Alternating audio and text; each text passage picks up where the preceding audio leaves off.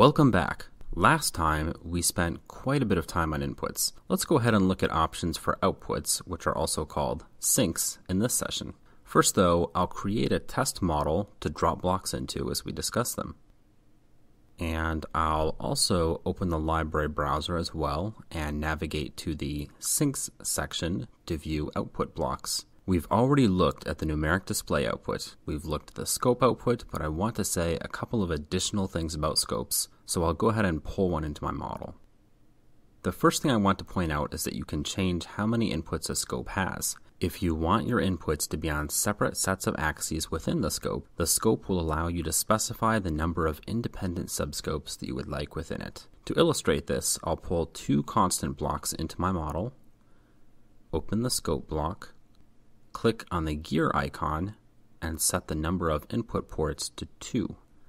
I'll also click on Layout and select two contiguous blocks. Now I'll connect the two constant inputs to the scope's two inputs, change one of the constant block's values to 2, and run the simulation.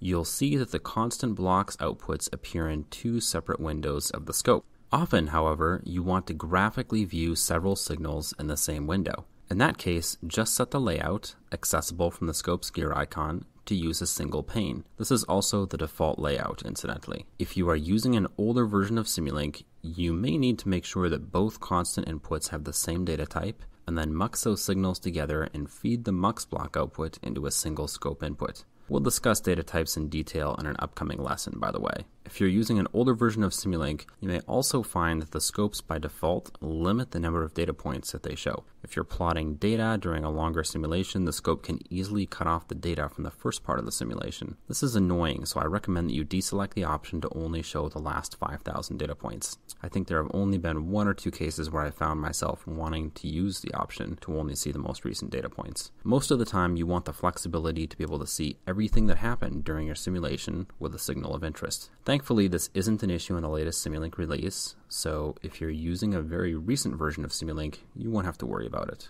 Okay, the next output or sink that I want to mention is the toWorkspace output. This works just like the fromWorkspace block that we discussed in the last lesson. The out block, similarly to the in block, is used often in models intended for compilation to embedded code, as well as in subsystems. The Terminator is an often used block. Sometimes you use it when you have an output that you want to do something with later, but for now, you just want to simulate with what you have. In that case, you might use the Terminator to terminate a signal. In embedded code, you can use it in cases where you want to record a signal with a test point, for example, but you aren't planning to use that signal for anything else.